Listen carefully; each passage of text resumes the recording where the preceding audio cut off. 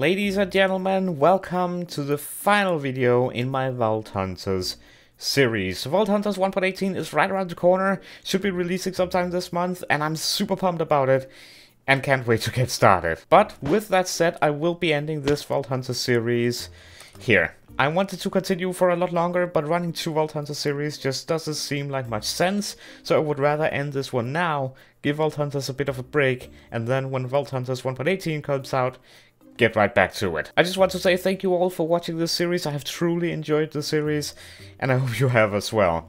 Now, just so it's not just a boring video and this is pretty much it, I was thinking we could do a tiny bit of a world tour, well, that's not much. We can basically see everything from where we're standing right now.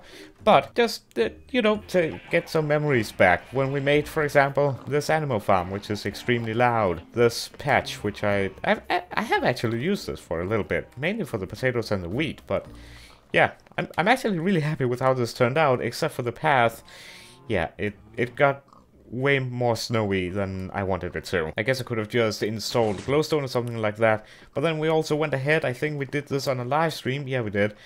We installed a cactus farm, which I don't think I got to use that much. However, the sugarcane farm and the bamboo farm definitely came in clutch. And of course, we got the pumpkin farm over here, which is completely full. Melon farm over here, which is also completely full. Oh, here comes the snow. We better hurry and get in under by the fire. Yes, by the fire. There we go. We made this ginormous farm right here, and I haven't been AFKing here for a whole lot because I haven't had, I haven't needed the items from it. But I mean, it's here, and it's quite effective. But that is pretty much for the farms. Of course, we got the honey farm over here, right here, which I didn't really expand on. It's still like the same 3 bees, basically. Doing all the work here, and I think it's time to get back in, because otherwise this is going to be very fussy to watch on YouTube. Then of course we got the Blackstone portal right here. Of course this is the vault crystal area where I would place them on the pedestals. I think we only did that once, unfortunately. I did want to do more streams with it, but hopefully in Vault Hunters 1.18 I'm gonna be doing more stuff like that. My very, very poorly set up potion brewing area. My drawers area, which I'm really happy about. And then of course our storage system, which this hasn't been, I'm not gonna say perfect. Digital storage would definitely have been better, but for the price of this has actually been really, really cool. The way I set it up is basically this is connected to all these chests right here, and then all the oak chests, it doesn't interact with them, nor the drawers. So this is basically just like all of the what would normally be drive disks in like refined storage or applied logistics. Oh yeah, I did get the trophy. Okay, I will show that clip. I will show the clip of me getting the champion crate. Ladies and gentlemen, we got it. So if you didn't watch the last episode, basically I completed a raffle vault which made me the champion, and it is currently Monday, and well, this thing right here is in my inventory, so I think we should just get to it and see what we got in this amazing shulker box. Here we go. Ooh, this is exciting. Okay, so we of course got an unidentified artifact, which we also managed to get somehow defeating a boss in the last episode, which I'm really, really happy about. So this is going to be my second unidentified artifact right here. We got a few mystery boxes, some vault burgers, some other stuff as well, which is really good. Some unidentified vault gear, which I will gladly take. Try and not reveal what is on the crystal just yet. Anyway, we of course got a trophy right here, record for beating the boss in 4 minutes and 35 seconds. That's actually really, really close. Now, where do I place this? Actually. Yeah, perfect. That'll do.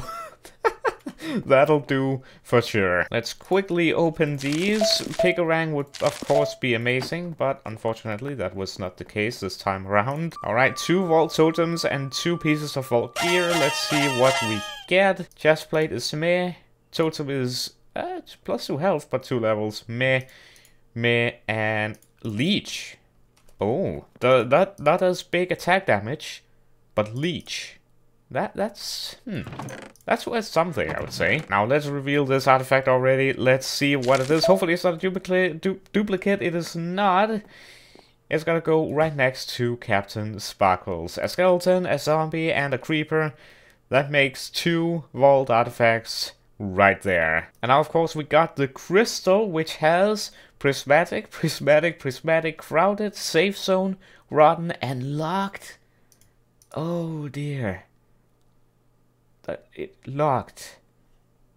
So, oh, that's a horrible crystal. Locked basically means that I have to complete the objective, and the objective is to kill the boss, and we got 10 obelisks required. Oh boy, that's really, really not good. That would be very, very sad not to show that, so I'm definitely gonna show that. Yeah, our vault door room, a little bit too small at the end of it, but I'll keep a note of that for Vault Hunters 1.18. And my talking chair, which I'm probably gonna end the episode here. Well, not right now, but in a moment. My statue room, I did end up getting another one, and I chose TheFatRat, and anyway, moving on. And this setup, I'm really happy with this setup actually. And I think that pretty much wraps up the base tour as the sun is setting and the night falls. I mean, we do have over here, this has been the mine. I've been down there for a very long time. This is basically the world that we have explored. We didn't actually explore a whole lot. Found a mine shaft over here, and that's the stronghold that leads us to the end, which we haven't done anything in there. And yeah, that's pretty much that. But guys, like I said, this is going to be the end of the Vault Hunters series. Once again, really hope you have enjoyed watching the series. I have thoroughly enjoyed making it. It's been a ton of fun, and I cannot wait for Vault Hunters 1.18.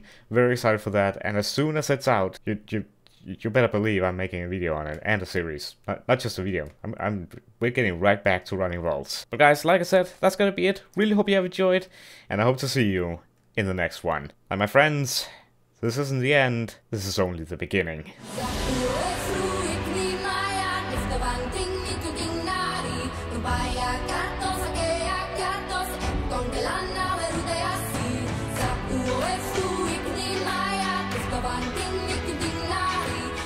I got